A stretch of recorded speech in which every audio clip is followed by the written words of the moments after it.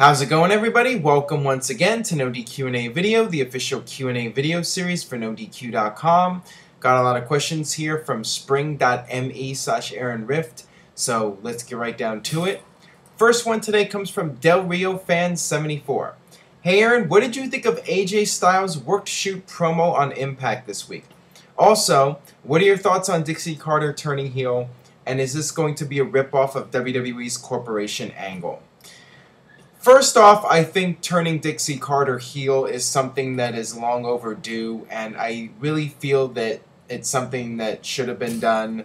And when you look at Dixie Carter in TNA, a lot of fans look at her in a negative light, so I think that you're going with the tide here. The fans want to boo Dixie Carter, so why not let them? As far as how the segment went, I was definitely intrigued by it. I thought it was an interesting ending to Impact, and when the lights went out, when Dixie Carter cut the mic, the crowd was booing like crazy. So I thought that, at least based off of this one segment, it was a success. With that being said, I wish that Dixie's acting was just a little bit better. I thought that, I don't know, something about her acting just isn't very convincing to me personally. But we'll see how things go with this. And it is very similar to the CM Punk storyline with the pipe bomb. And, you know, clearly TNA's trying to recreate that. And, you know, Dixie Carter kind of had this Stephanie McMahon vibe to her. As long as they can do something unique with this storyline and make it different from the usual WWE storylines and the usual work-shoot storylines, you know, might add some interest to Bound for Glory and make people more intrigued about ordering the pay-per-view. It's just weird because heels are usually supposed to lie, and the stuff she was saying about AJ, how you know, he hasn't had a 5-star match in years, and he's not worth what he's being paid and all that stuff, and the only reason that he has a job is because she bought the company. That kind of stuff, I mean, it's pretty much true. So you know, when she's a heel, she's supposed to be going out there and saying things that the fans know is a bunch of crap. But what she was saying about AJ, you know, it's hard to argue that. And you know what AJ said about her too. I mean that's true as well.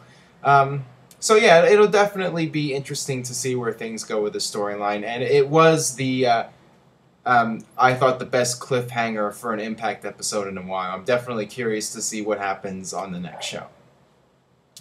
All right, next question here. Do you see Hogan signing an contract extension at the last minute, or do you see him leaving TNA? If so, what do you say are the short and long-term ramifications for TNA? As far as Hogan leaving, I think Hulk Hogan is going to go where he can make the money. If WWE shows real interest in bringing him back and doing something for WrestleMania 30, I could see Hogan making the jump and going back to WWE. But if WWE doesn't appear to have all that much interest and they don't want to pay him that much, he might try to work out something with TNA. And you know Dixie would love to keep Hogan around, and I'm sure Spike TV would like to keep Hogan around just because of the Hulk Hogan name value, because Hulk Hogan is a name that everybody knows. Everybody worldwide knows who Hulk Hogan is. And you know, I sometimes I feel that TNA and Spike they invest more than they should in Hulk Hogan, but I mean, he is the biggest name of all time, arguably. So, you know, I could see them offering him something to stay, and you know, it's going to come down to where Hogan can get the best deal. So right now, I think it could go either way. I think it's a coin flip. And if Hogan was to leave TNA, honestly, I don't think it would make that much of a difference. You know, the ratings are going to do what they're going to do, the 1.0, and the pay-per-view buy rates. It's not like Hogan's wrestling on those pay-per-views, so you know, he's not really doing anything for the pay-per-view buys. And attendance-wise, you know, shows are drawing 2,000, 3,000 people. So I don't think it matters all that much if Hogan is there. I mean, the real value, like I said, is the name Hulk Hogan. So, TNA's got to figure out, what he's worth, and, Hogan's got to see which side will give him the best deal. All right, this one comes from Nick Lombardi 9. Hey Aaron, love NoDQ&AV or loyal NoDQ&AV. Here's two quick ones. What do you think WWE should do with CM Punk and Paul Heyman in their feud? I'm honestly not excited about where it's going. And also, what do you think WWE should do with John Cena when he comes back? Please answer in video. Regarding the CM Punk and Heyman feud, I think that they've invested a lot into it, with the Brock Lesnar feud, and now CM Punk and Curtis Axel and CM Punk and Ryback. So, it's going to go on for at least a couple more months.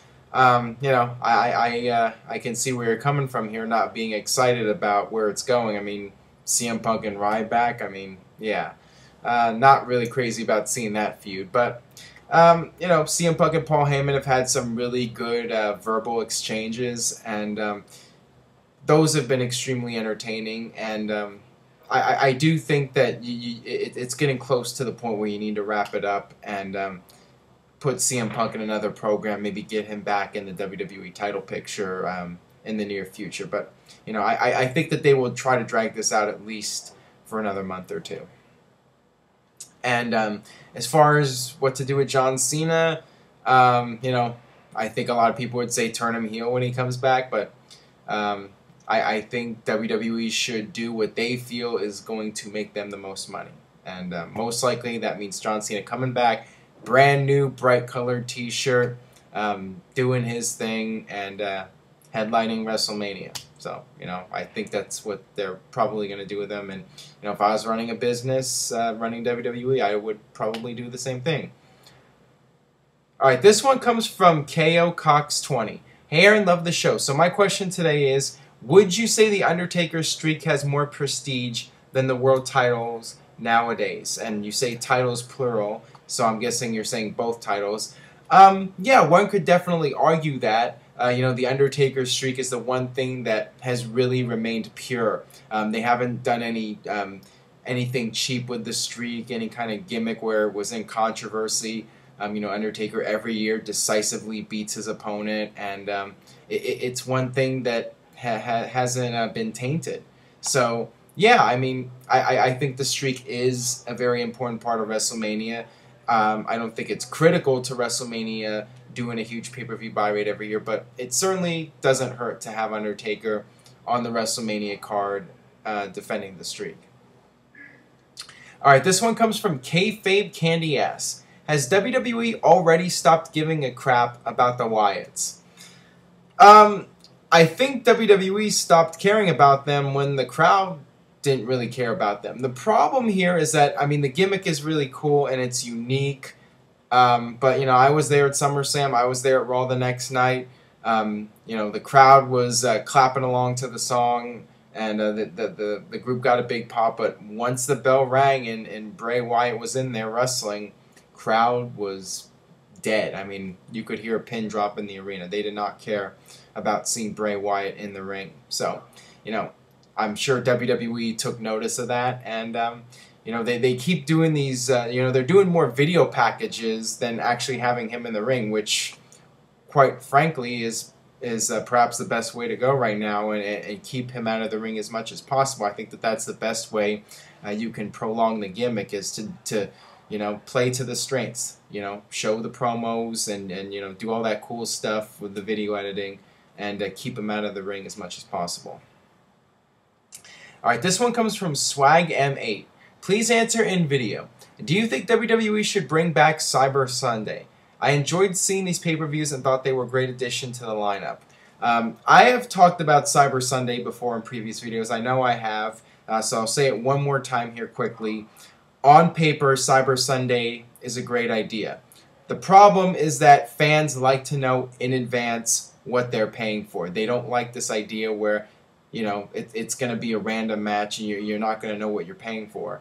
Every year they did Cyber Sunday, the buy rates just weren't very high because of that, because of the fact that people aren't knowing what they're going to be paying for. So I think that's what's flawed about Cyber Sunday.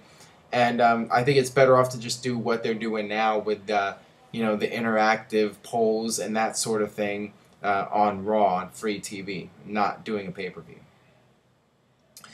Would CM Punk versus Daniel Bryan as the main event of WrestleMania 30 draw? Not on its own. And you look at the SummerSlam pay-per-view buy, which just came in, and it was disappointing. And the two main event matches had CM Punk and Daniel Bryan in them. So as great as those guys are at the mainstream level, I mean, they're not at John Cena's level. And I know a lot of people watching this video don't like to hear that, but that is the reality. Can they be in a key match at WrestleMania? Absolutely. I would definitely do it. I mean, that would be a great match to sell the internet fans. But when you're trying to sell WrestleMania 30 to a worldwide audience and to people that don't normally watch WWE, keep in mind, WWE is trying to cater to people that don't even know what Ring of Honor is. They've never seen CM Punk or Daniel Bryan wrestle in front of 100 people. So WWE has to cater to those people, and John Cena is the kind of guy that draws to your average fan, your average casual viewer who might think wrestling is still somewhat real, and they'll tune on their television and they want to see something very entertaining. So when they see John Cena coming out acting like Superman, that draws them in. And that's just the way it is. But yeah, CM Punk and Daniel Bryan, in terms of drawing the internet fans, I mean, that's a perfect matchup. That's a dream matchup for WrestleMania, and I would say do it. All right, last one today comes from James Ryan 37401. Hey Aaron, what do you think of Tyson Kidd? I believe he could sort of be like a Ziggler when he returns, a guy that has so much skill but does not get pushed. I'm actually surprised that he hasn't been back on TV yet. I know he's just starting to make his comeback. He's doing the house shows, I guess, to get off the ring rust. But with the success of Total Divas, it only makes sense to bring him back now and play off of the success of Total Divas and give him a big push now, coming off the momentum from that TV show. So, I'm expecting that any time now he'll be back on Raw, and he will get some sort of push, at least based off of the success of the Total Divas show, which is kind of funny. You would think that because of his wrestling skills alone, he would get the chance, but no, it's because of Total Divas that, he might end up getting a big opportunity. But regardless, I hope he does get back on TV and does get the opportunity that he definitely deserves. All right, that'll do it for this edition of NoDQ&A video.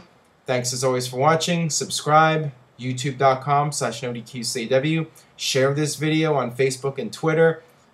Show anybody that watches wrestling. Show them this video and keep spreading the word. I appreciate all the support from you guys, and I'll see you next time for more NoDQ&A video.